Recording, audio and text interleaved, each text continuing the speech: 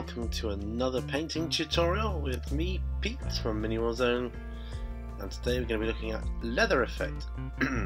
Excuse me. And in this instance we're going to look at this this holster for a pistol that this Space Marine has.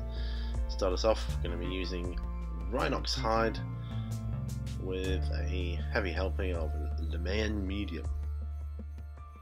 Okay, so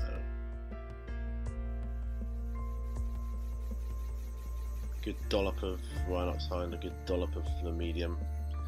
That serves to get us the right texture, or the right consistency of paint that we're looking for. Quite watery, but not too watery.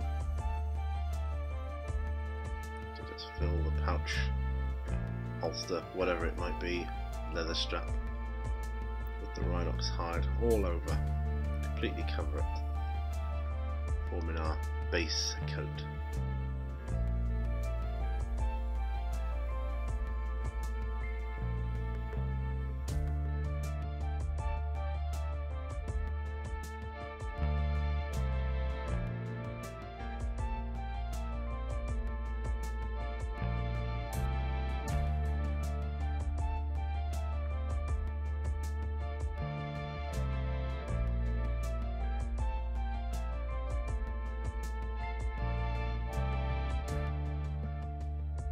Okay, next up is Scrag Brown.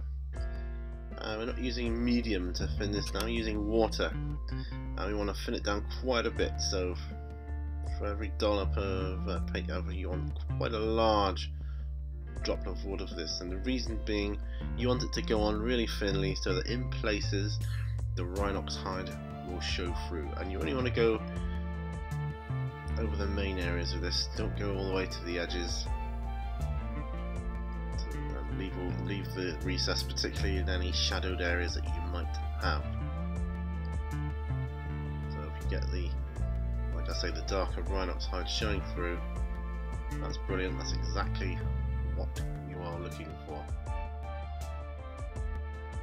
Well, I am when I do. On the sides, all the sides, everywhere that you want the leather look to go.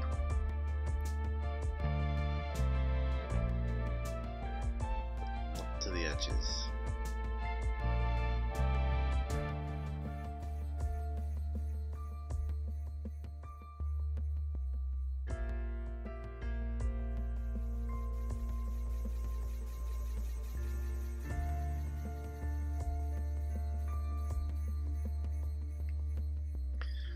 And last up is Deathclaw Brown, and again we're watering it down with just plain water.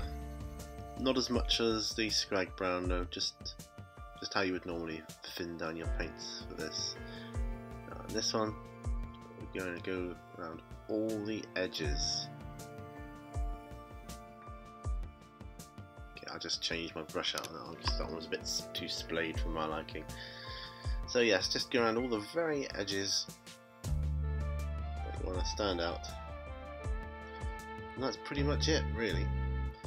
You can go further if you want to. You can make like a glaze to go over the top of that.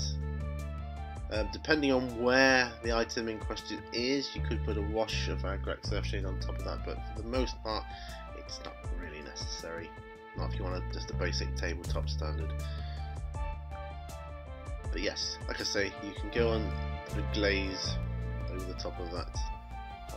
I'll show how to make glaze mediums for your own colours in a different video, but yeah, that's essentially it. So all I've done there is I've coloured the handle and the barrel just to give it a bit more visual interest, but as I say, there it is, leather effect. A leather holster for his bolt pistol or whatever it is he's carrying. Could be supplies, anything, but there it is. Thank you for watching, and I'll see you on the next one, guys.